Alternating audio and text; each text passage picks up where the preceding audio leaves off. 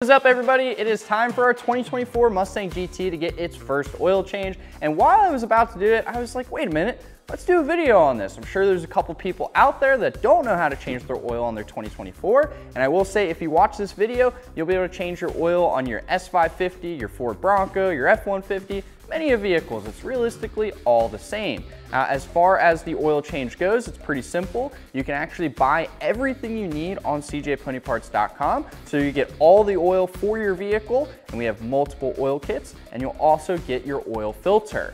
Now, as far as the oil, we are going to be using a Ford OEM full synthetic 5W30. And then our oil filter, which you can see down here, which is an FL500S, which if you had an S550 and you now own an S650, it's the exact same oil filter.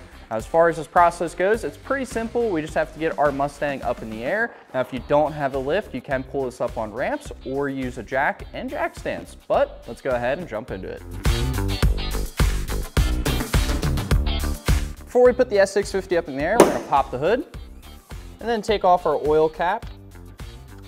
Something I always like to do with the oil cap is place it right here on the hood latch. That way you can't forget it when you go to close the hood. Now we're gonna start taking out all these 7mm bolts here to start removing this lower panel.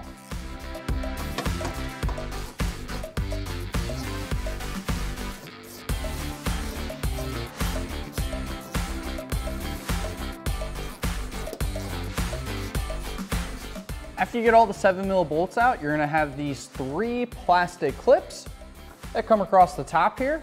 Pop these guys out.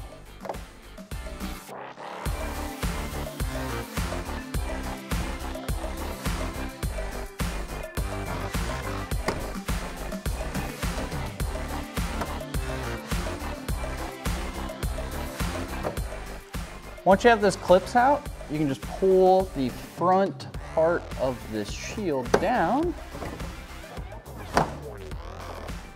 And then now we have access to our oil filter.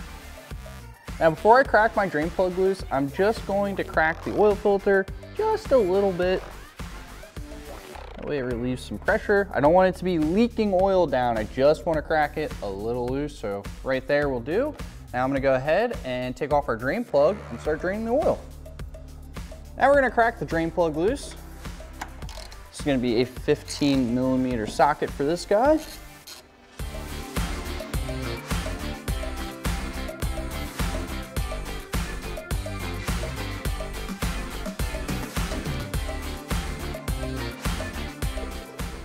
Nope, I failed. I got oil on the finger. It's usually a fun game to try to get the drain plug out without getting oil on yourself. I believe that's pretty hard. All right, now we're just gonna let this drain out completely. In the meantime, you can clean off your hands and your drain plug a while. And while your oil's draining out, it's always a good idea to inspect the oil too. You wanna know if your motor is happy and healthy. Now, obviously this is a new car, so I don't really have too much fear, but it's always a good idea to, put your finger in it or even put like a coffee filter down in here just to make sure there's no metal in your oil. Again, obviously this is a brand new car, so I'm not expecting any of that, so I'm not too worried about checking the oil. But for some of those guys out there with an older car or with a car that makes a lot more power than factory, it's always a good idea to see what your oil looks like. We are pretty much out of oil at this point, so I'm just gonna go ahead and throw a drain plug back in it after I cleaned it up. I'm not gonna tighten this down all the way yet. I'm just gonna snug it up so we stop having oil dripping out.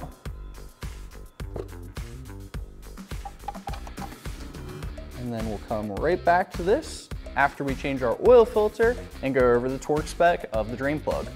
As you can see, our oil filter is in a terrible spot. If you go to take this off, you're gonna have oil leaking all over the subframe and the power steering rack. So there's a couple things you can do. You can grab a piece of cardboard and set it up here so it drains out into your drain pan, or aluminum foil.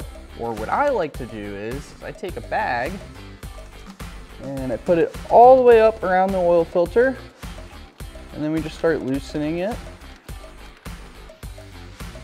As you can see, all the oil is now going into our bag. And I'm just gonna let that drain for a second here. And this just comes down to personal preference. Like if you'd rather use cardboard, please go ahead and do so. I've just been using the bag since the S550 and it's worked pretty well.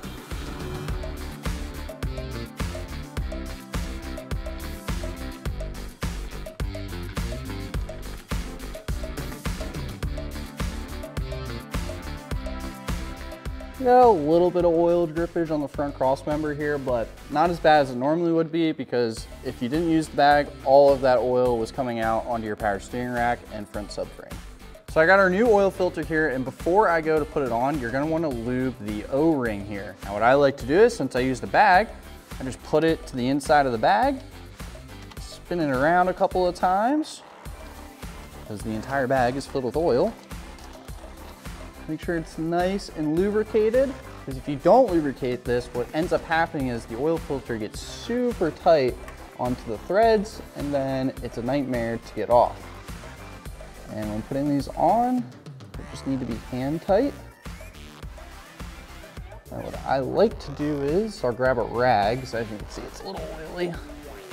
Grab a rag, just use that to grip it. Make sure you're cleaning everything up when you're done too.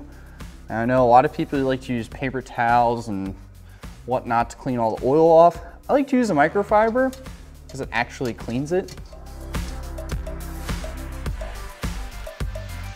Now we'll just grab some brake clean, spray this area off to make sure there's no oil residue anywhere, which it looks like we're pretty clean already, but still gonna do that, and then we will torque our drain plug. Now we're gonna torque our drain plug. Factory recommends 15 to 20 foot-pounds. After you tighten your oil filter and your drain plug, you can go ahead and put everything back together on the underside.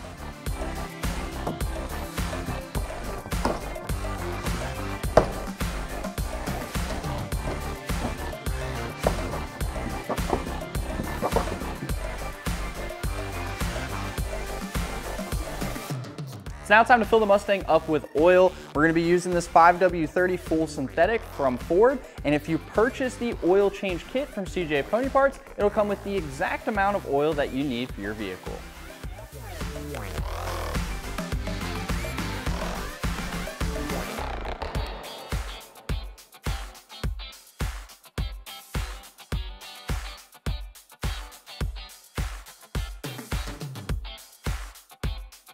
Make sure all the oil is drained out of your funnel here.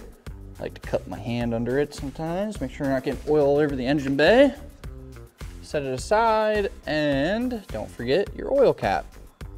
And if you listened to me in the beginning of the video, if you forgot it, you wouldn't have been able to close your hood. All right, now we're gonna reset the oil life and then check our oil. So I'm just gonna turn the accessories on, and by doing that, I'm just gonna keep my foot off the brake and push our start button here. Once the screen turns on, go to your settings. You're gonna see vehicle here. You're gonna scroll down once you get into that vehicle menu, and as you can see here, our old oil life was 23%. It was definitely ready to be changed. And now we're just gonna press and hold. Now our reset is complete and our oil life is 100%. Now what I'm gonna do is I'm just gonna start the car here for about 15-20 seconds. That way let that oil really get through the motor, and then we'll check our dipstick to make sure the level is correct.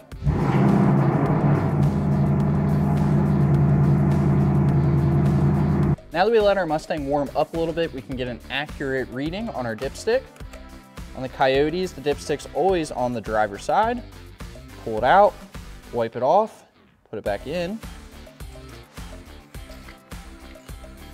As you can see, our oil level is perfect here, and the way to figure that out is by looking at the crosshatches here. You want the oil level to be just above it or just right on top of it. That's how you know your oil is full. Well, that is a wrap for today's video. We got our oil changed on our 2024 Mustang GT, and hopefully this helped you guys out too with changing yours. Now, as far as changing oil on any vehicle goes, this is going to be one of the easiest things you can do when working on a vehicle. So even if you've never done this before, definitely go and try and do it, because it's a good way to learn how to work on a car. And honestly, maintenance is the most important thing to do with cars to keep them happy and healthy for a long time. So you're already off to a great start if this is your first way of working on a car.